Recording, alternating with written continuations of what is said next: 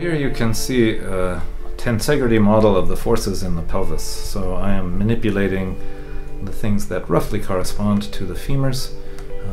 The one in the middle roughly corresponds to the sacrum, rotating and nodding like the queen with every step. And the other 6 represent the intraosseous strain and interosseous strain between the 2 innominate bones and the sacroiliac joint. But if you see the body in this way as the bones floating in the soft tissue, then you see how a soft tissue strategy can contribute to osteopathic balance.